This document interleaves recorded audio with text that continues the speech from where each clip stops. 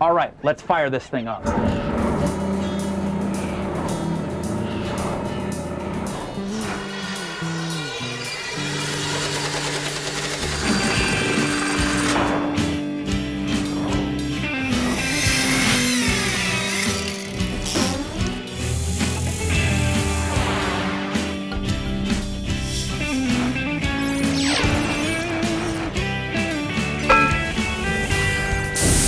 You guys gotta be kidding me. You're already patterning? This is great.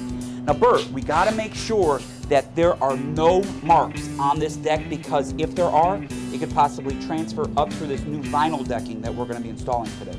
The deck is clean as a whistle, John. Awesome, keep going here. I wanna show you what is taking place inside here. A lot of work has been happening over the last 7 days. We've been installing a different type of decking in the salon area of this boat. This is actually put out by a company called World Panel Products, and it's a very thin type of solid teak plywood, and it's made to resemble a teak and holly sole. And take a look at all the intricate carpentry work that we've been doing. We've also accomplished quite a bit of bright work here. We have several layers of varnish now over top of it, and it is stunning. Hey, I want to real quick jump outside in order to introduce the boat to everybody. Isn't this spectacular? Well, good deal, you made it. Hi, I'm John Graviscus. It's great to have you back aboard the craft with us again.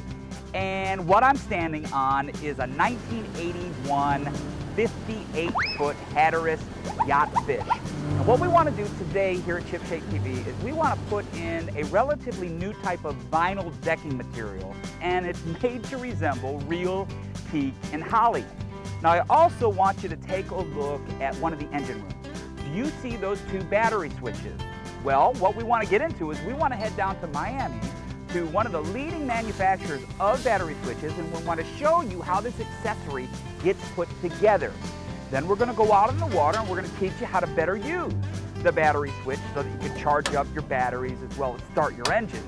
And then if there's time, what we want to get into is we want to show you how to wire in a battery switch from the get-go. But guess what?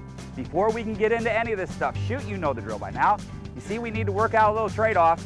We've got to get all of you to spend the next 30 minutes with us as we're working right here along the beautiful water's edge. And then in exchange, with again the help of a few of my very knowledgeable friends in the marine industry, we're all going to be pulling together in order to do our very best to let you in on a few more ways to make your boat ship-shape. Ship Shape TV, America's favorite boat improvement show.